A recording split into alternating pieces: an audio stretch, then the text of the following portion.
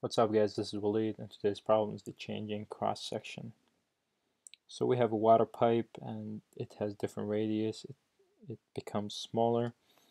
So they're asking the first question, what's the volume flow rate?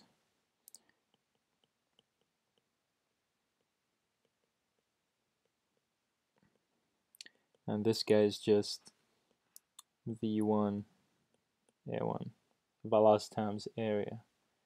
So in my case it's 0.88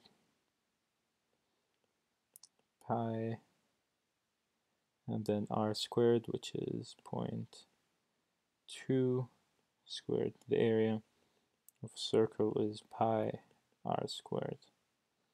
So for this guy I got 0.11058 meter cubed per second.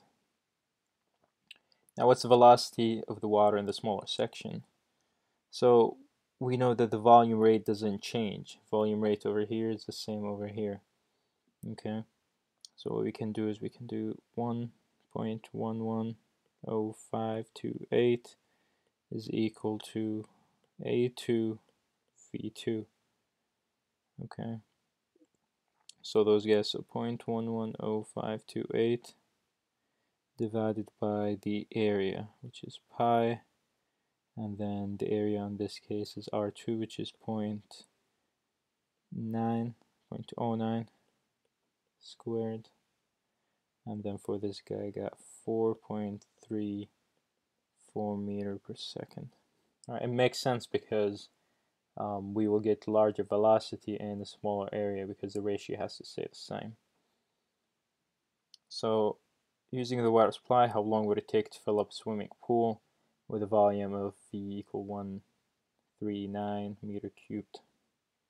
So they want it in minute in here too.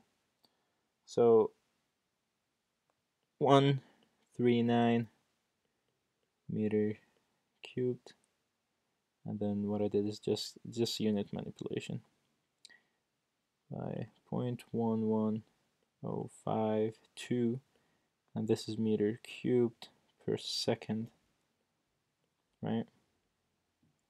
And then we do times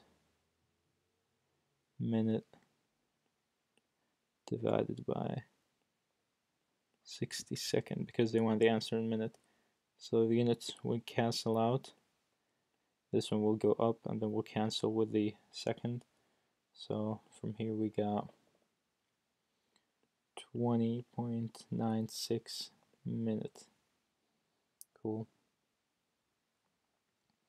Alright, the water pressure in the center of the large section, they give us a pressure in the larger section, and assume the density of the water is 10 to the power 3 kilograms per meter cubed, with the pressure in the center of the smaller section of the pipe. Okay. So basically we're just using this equation, which is P1 plus half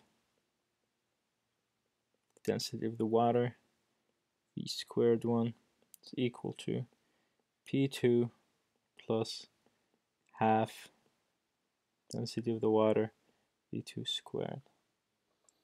And also we normally have PGH in the equation in here, so plus here and plus here, but they cancel out because we're assuming that the center is going to be it's going to have the same height.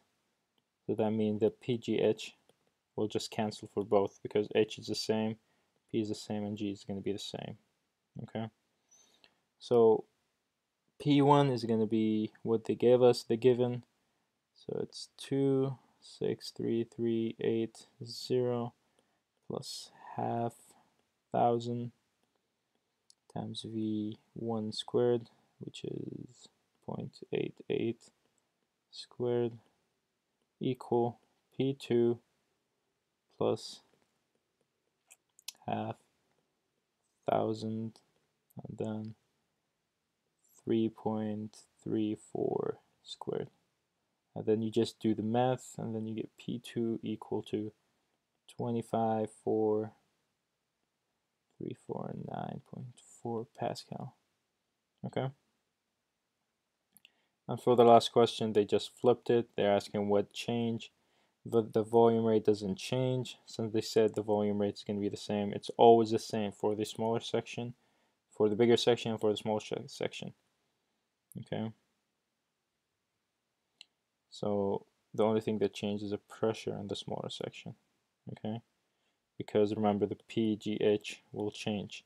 Now the height here and here is different. So the PGH will be different. Cool. Alright guys, hope this helped. I'll see you in the next video. Take care, guys.